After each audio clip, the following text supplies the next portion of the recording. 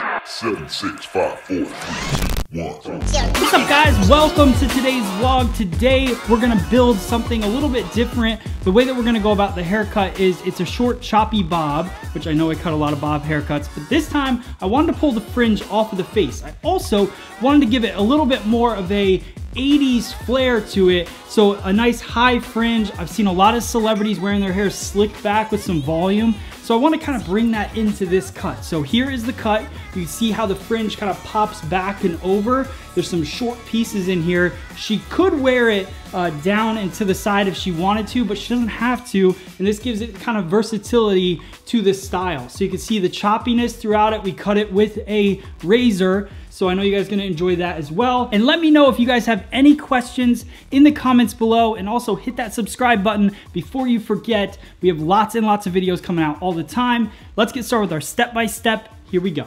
So I want to start off by going over tool selection. We have the carving comb in my hand, and I also have the Donald Scott twist. In this cut, I'm going to go with the twist. The biggest difference between the two is obviously the twist is smaller. It's a little bit easier to work in tighter places. You can use any comb you want with it. With the carving comb, it has a comb attached, but it has wider teeth, so it'll cut 100% on one side and 50% on the other side. With the Donald Scott twist, you get a 100% side, and you also get a 25% side. All right, so let's get into the sectioning. Sectioning is very simple with this cut. What I did was I took a straight line down center, created a center parting, and then I built my horseshoe shape off of that center parting on the very top, following the parietal ridge. Then I went straight down center back, and then high occipital bone, I followed a slight diagonal forward parting to create that bottom section. So we're basically splitting this into 4 parts. We've got the top, and we've got the left side, the right side, and then the very bottom nape occipital bone area. So you can see all the partings there. Now what I'm going to do is, this is the great thing about the Donald Scott twist or the carving comb. You could take a nice wide 2-inch section. Now take a look at the angle when you pull out that 2-inch section. So you can see that at the very bottom nape area, it's a nice 45-degree angle. But then when you look at the top occipital bone area, it's pretty much 0 degrees. So as we work through it, that part's going to be a lot heavier towards the top section. So what I do is a little bit heavier stroke with the razor, softens that angle, gives it more of a 45-degree feel. That's the great thing about cutting with a carving comb, is you can take that wide section, cut through it, and the heavier the stroke, the softer the angle. We're going to do the same thing on the opposite side, and what you're going to notice is as I cut through this, I use the heavier stroke, but then you'll see some of that hair left over at the bottom. What that is it has to do with me elevating the hair into my fingers. So what I'm going to do is just pinch cut it, so just pinch it in my finger and cut through with the razor. It gives me that nice stronger line towards the bottom. So you can see that angle that we created, really nice, follows the head shape, and now we're going to move into the side portion of the haircut.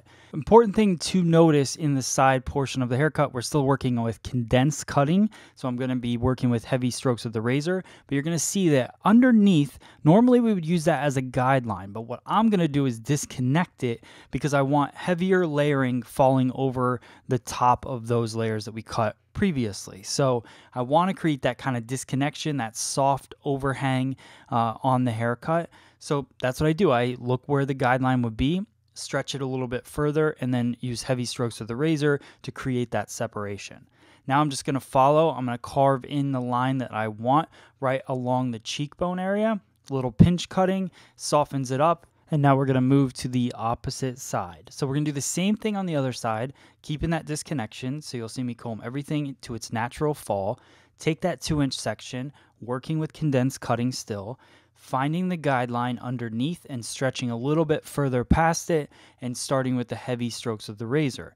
The heavy stroke with the razor again will create a softer angle. So if I were to pick this up and show you guys the angle, it would be at more of a 45-degree angle, even though I'm holding everything nice and low. That's the beauty of a razor. It's a little more of a freedom tool. You can go in and create your shape as long as you understand what you're doing. So same thing on the right side. We're just following the jawbone all the way across. That was the goal. goal is just to have a nice soft, not really too much of an A-line feel to this haircut. That wasn't the goal. It was to have a nice soft bob and then create the volume in the fringe. And that's what we're going to do now. So I'm going to use the 25% carve side. So notice there's two different sides to the Donald Scott twist.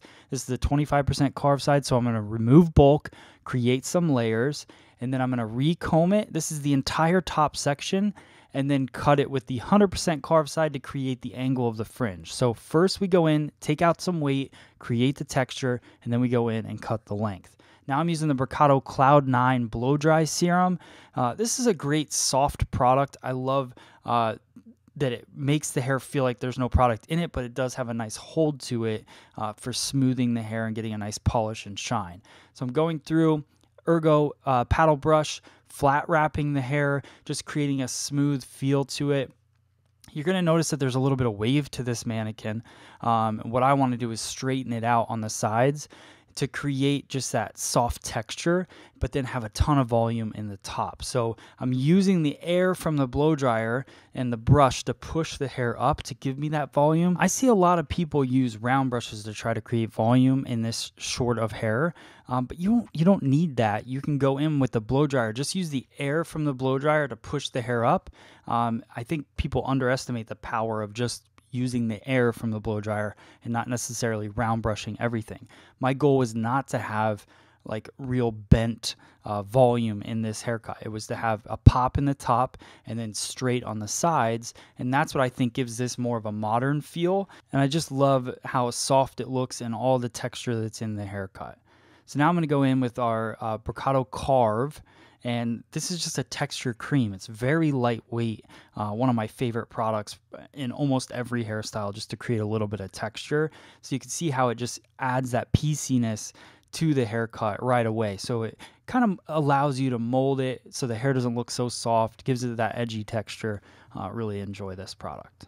And remember guys, all the tools and products and everything you see on these videos is available on freesaloneducation.com. So if you want to check out the Donald Scott twist that I used in the video, go check it out. I think it's $34.95 or $35.95, something like that. Really affordable tool. Hope you guys like the cut. Let me know if you have any questions. All right guys, and like always, if you like this haircut, then hit the like button, hit the share button, share this video with all of your friends out there. Also, remember that we have a really cool FSE partnership program that's for you stylists out there to become part of what we're doing. We do a live class for you every month. You get to ask questions, get involved. We also have a super private Facebook group where you can be involved in that as well. Ask me questions, ask whatever. And you get put on our hairsalonlocator.com website so that anybody out there, if you're not a hairdresser and you're watching this and you're looking for a new hair salon and you want a hair salon that does these haircuts, then go to hairsalonlocator.com, put in your zip code, you'll find a salon that's part of the FSE partnership program. So stylists out there, go check it out. People out there that aren't hairdressers, go find a new salon. Thank you guys so much for watching. I'll see you on the next video.